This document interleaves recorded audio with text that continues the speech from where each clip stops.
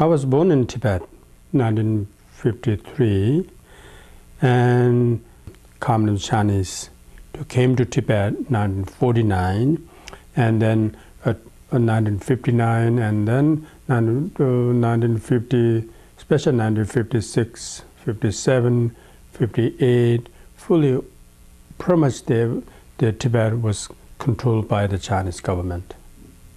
And then 1959, there's quite a bit of uprising in the beginning of the year, and in March of 1959, and Dalai Lama flew from Tibet to India, about 100,000 Tibetans, from special people who close to India or Nepal borders have a chance to leave Tibet. So my families, my parents are part of that group or the time. But my father was not a saint, excuse me, saint painter, but he was a great, really well-respected lay monk in my hometown. And so kind of like the son is kind of like a following lineage, sort of the father's direction. He was involved a lot in the community. So 1959, so especially the Chinese militaries and the government are targeting for the people who are more involved with that kind of person. So we know down the road there's having problem in our family, no question. At that time, not only people are put in the prison, but every day routines, kind of like 2 or 3 prisoners come bring into the public place, and they tell a lot of stories about what he or she done for, a lot of mirror stories, and then beat them there, a lot of it is to beat them right there to the death. And my father's turn to put in the prison, so which I said earlier, and we left that night. We crossed that. I remember we walk, that next to the river, and there's a bridge we need to cross. And I remember that so vividly. We were so afraid. We thought there's a Chinese military in the bridge. But that's the bridge, one of the only bridge in that area. You have to cross that, but there's no other route. So we went there, and then my father told to my mom, and we'll wait there, and he will look if there's anybody in the bridge. And he went for a while, and we waited for a while, and we were so afraid in the middle of the night. And then my father came back and said, let's go, there's nobody there, luckily. So we crossed the bridge. Those are area, of course, my parents know so well, there's a hometown. So they knew one of the very safe cave. But then what my mom is carrying my sister, at the time she was a few months old, and then my father carrying a little bit, as much as he could, for zamba, the barley flour, and dry cheese and dry meat, and they're carrying me too. At the time I was age 5 or 6. So we crossed the bridge, and almost like time is running, and so then a lot of food. I remember my father did, it was dig the sand and put it underneath the sand. He want to come back the next day because we need to climb the mountain. And so we stay in that cave in the whole night. And next day, as soon as it's dark, my father went back to the place where he hid the food, and he come back, he said, all the foods are gone. I don't know what happened. Either animal eat it, or I don't know what happened. So like that, it's just then travel, and then days and days and days. It took over 2 months to cross the Himalayas. There was a winter and very cold.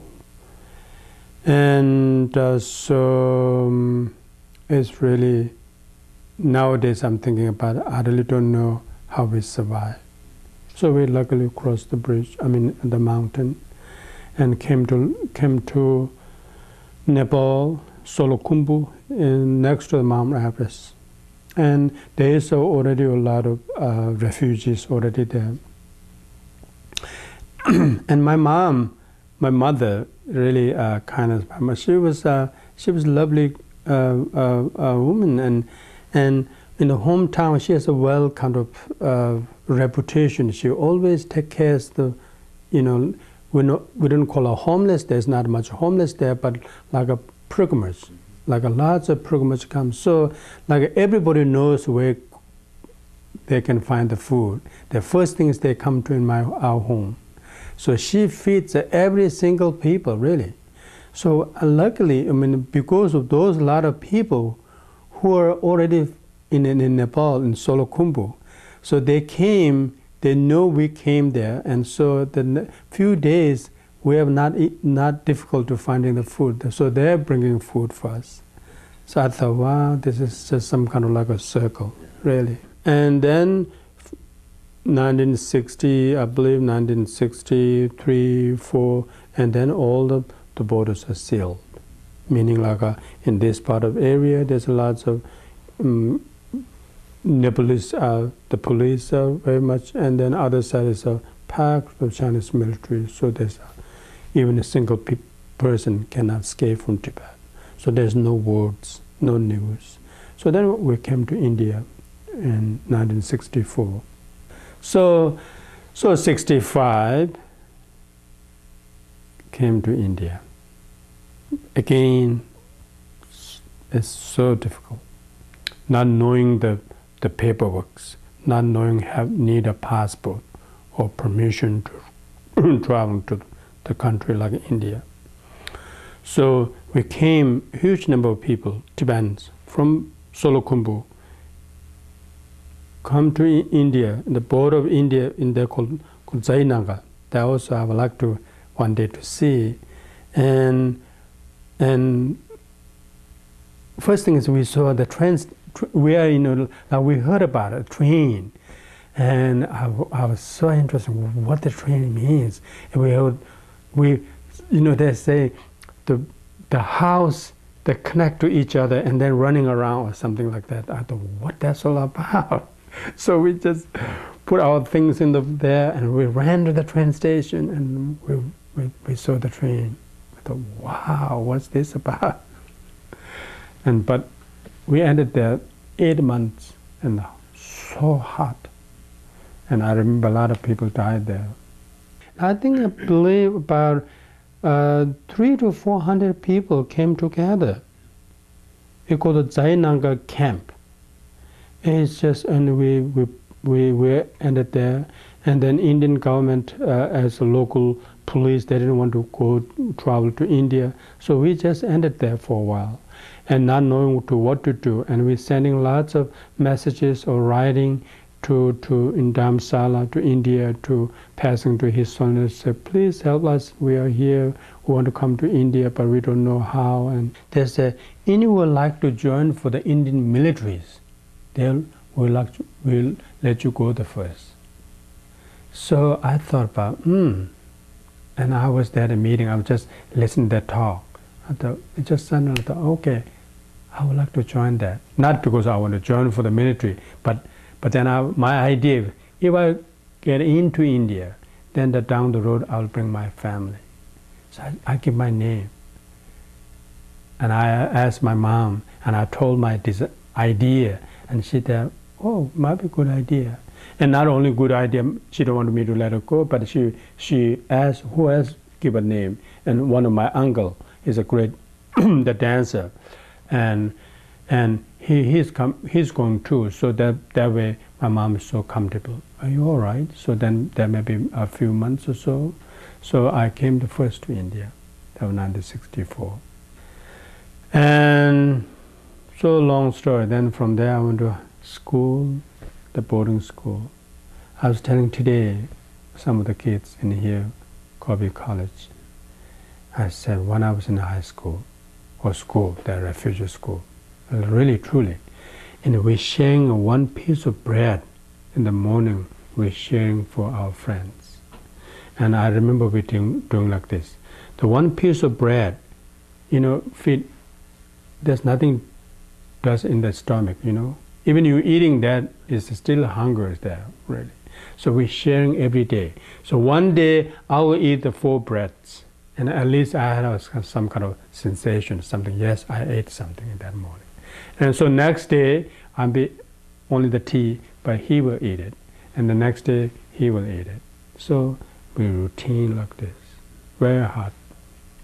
And while I was back to high school, and age of 11 or 12, I chose to be a monk. I took the vows, and we are 65 boys become a monk. And that's something like a very tradition. The monk doesn't mean to live always in the monastery.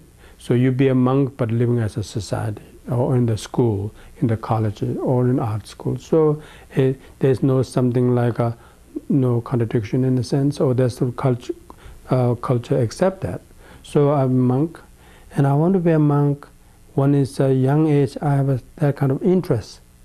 And when I was in that school, in high school, I don't know how they chose me, but they chose me to play a drama or something like that.